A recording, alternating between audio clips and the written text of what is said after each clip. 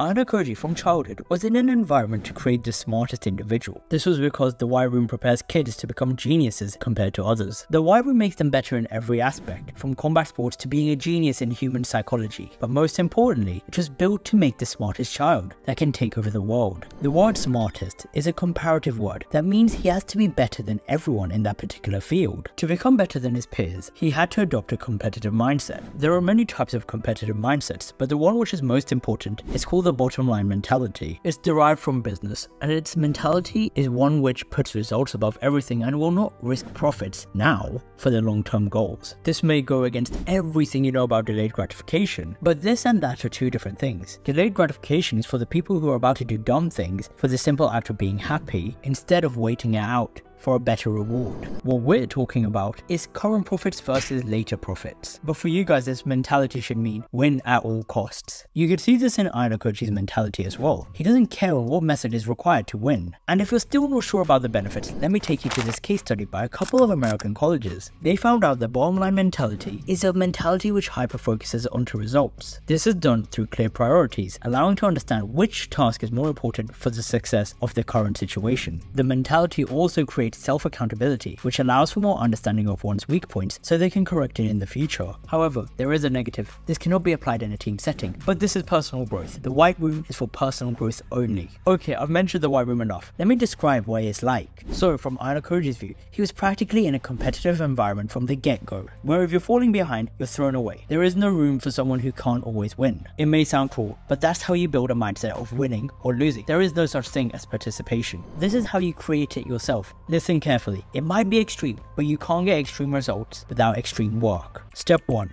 Rewiring your mind.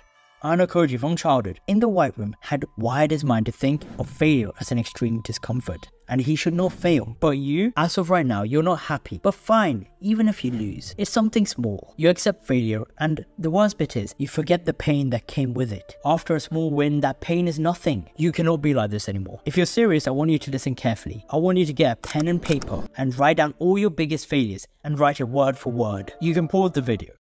Done?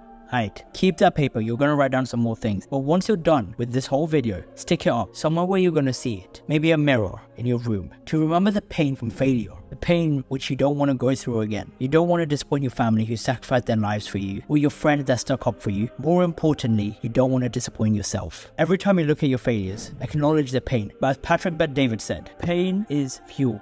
Step 2. Identify your goal. Ayenakoji during his younger years knew his goal from the beginning. It is just to win and stay at the top of White Room, and we need that goal in our mind. So, what is your goal? Physique, wisdom, money, status, or all four? Tell me.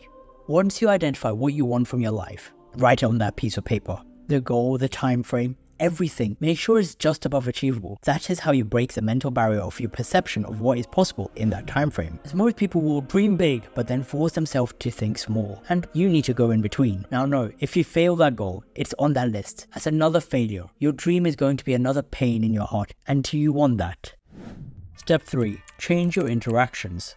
Ayenakoji in the White Room only interacted with people who are of his level, intelligent or working to be at the top. If they fall, they have no part in his life. It is a harsh verdict, but there is a saying, show me your friends and I will show you your future, which applies more than ever in his and your life.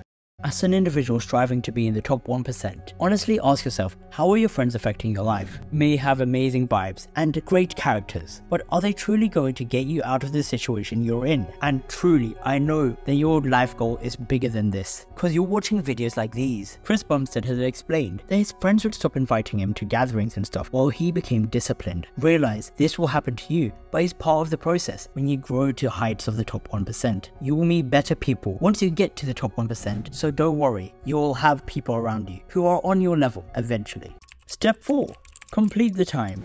Now, the White Room allowed Ayenakoji to spend his time honing his craft to become a genius, using your goal and freed up mental capacity by leaving your friends for your goal. In this time, find out what works to get to your goal. Learn from experts in the field on YouTube or books. Keep learning the skills, keep learning the knowledge, and then you can easily accomplish your goals. And the main thing is keep working as we have freed up time from these pointless interactions. Again, this is extreme, but for a sudden change, a whole system needs to change. This 4-step process will make you successful. Now, do you see how Ayenakoji was as successful as he was? His time was effectively used, his mindset was in the right place, and he had the right people around him. That will be your own white room, and now you know how to create it. It's just for one piece of paper. Go stick it on the mirror or go stick it on the wall. Then you're going to see it every day. Comment down your goal in time and come back in whatever time frame and see if you've completed it.